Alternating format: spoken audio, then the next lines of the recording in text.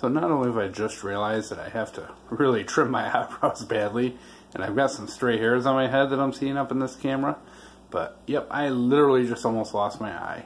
As you can see here, I literally came about half an inch away from losing my eye. Yep, probably one of the scariest things that's ever happened to me. So we'll get to the story in a second here. We just wanted to show you the damage before I go down. But you can see it's already kind of bruising. I got walloped.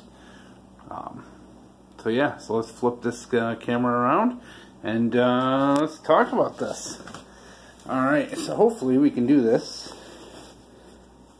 Now I got a weird camera angle.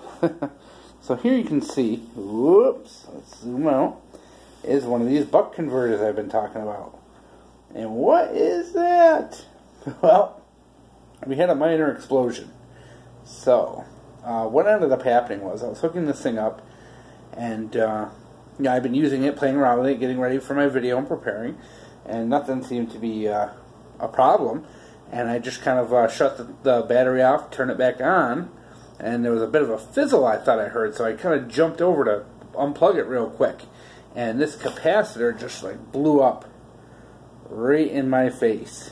And so what ended up getting me is actually this right here, is the actual metal piece on the capacitor.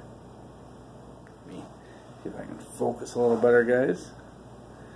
This metal piece on the capacitor shot up and hit me in the eye, and of course you can see this has got a jagged edge to it.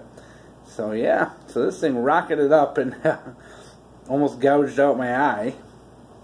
So yeah, it went off like a firework, guys. It was really, really quite scary. I mean, I was just sitting there. Like I said, I plugged it in, heard a little, you know, I thought I smelled a little smoke, you know, and then just kind of leaned over to unplug it, and just bam, that thing just went. It went. And I'm telling you, this little piece, that metal piece, probably landed 15 or 20 feet away after it hit me in the eye.